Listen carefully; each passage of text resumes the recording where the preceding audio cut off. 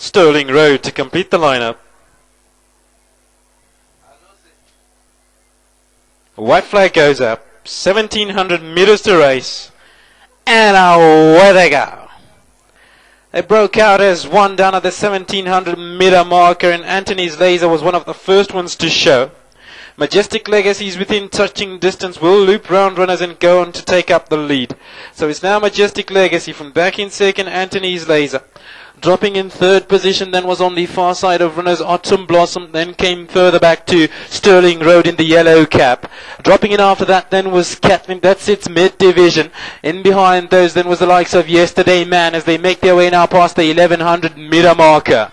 The white cap of Valmont then pulls up into the lead. From back in second then on the far side of runners then was the yellow cap of Sterling Road. Dropping in behind those was Enough Said, then came the green cap of Anthony's Laser. Dropping in behind that Majestic Legacy, further back to Catnip, who's about 7 lengths off of the leader.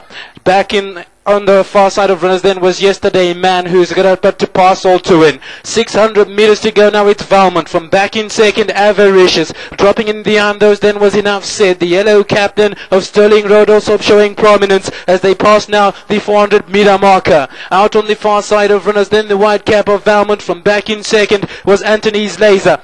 Dropping in behind those then was Avaricious. Sterling Road also being ridden along now. It's Valmont. From back in second, Anthony's Laser. Down on the grandstand side then was Sterling Road with 200 meters to go. Valmont still with the advantage. Being pushed along then was Doch N Dorris. Enough Said on the grandstand side. It's a line of horses across the track. Valmont from Doch N Dorris, and Doch N Dorris goes on and scores. From back in second, Valmont. Enough Said and Sterling Road rounding off the minor money, and in fifth position was Anthony's Laser.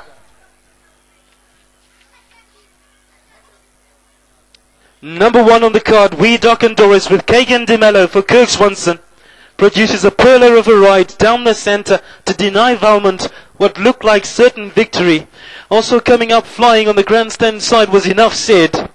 But what a ride on Doch N Dorris to collar all the front runners and win race 6. Second Valmont, third Enough Said, ahead of Sterling Road.